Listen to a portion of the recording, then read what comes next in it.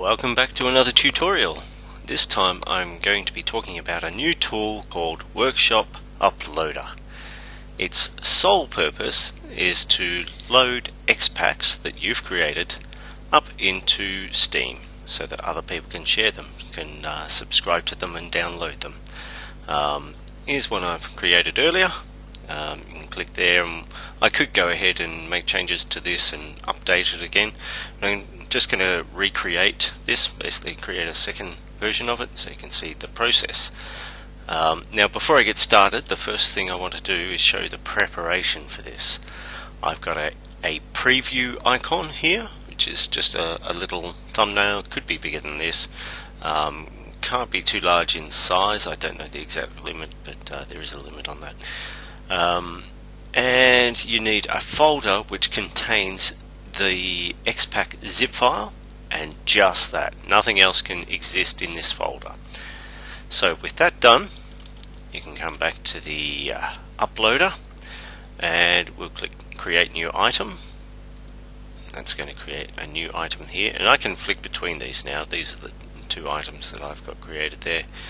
And now we just want to point the folder that we're going to upload. We point that here, so that's already remembered from last time that I use this.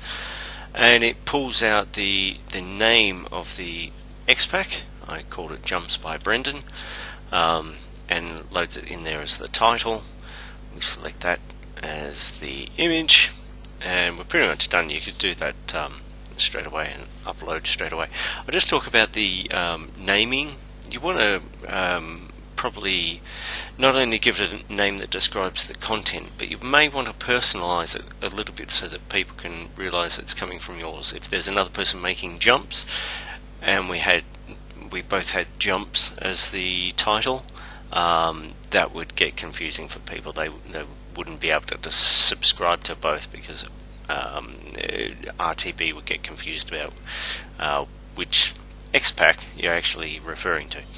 So you can only have one, obviously, for each name. So try and make it a little bit unique, customize it, even if it's your initials or your call sign, whatever you like, but just not jumps. And then we put in a description here: jumps and ramps for launching cars into the air. You can set this as public, friends only, or private. I'm going to list it as private because I don't want this going live. It's actually a copy of the stunt, so it would confuse people. For tags, this is used for searching ramps and jumps, or rumps and jumps. And use a comma to separate any tags that you've got there, so you can have multiple tags. Just put a comma in between. And change notes. So this is our initial release, and that's it. Update the item, away we go. Doesn't take too long for this size XPack.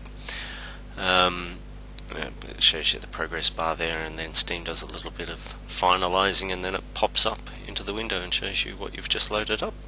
You can then go and change it there, change the visibility. I could make that public if I'm happy with it, and then people can simply search for it under Workshop, and then they can subscribe to it. Steam will automatically do the downloading of the content and store it under your Steam folder, and then RTB, the next time RTB loads up, it'll be available either as your theme pack or an XPack, depending on what type of content it is.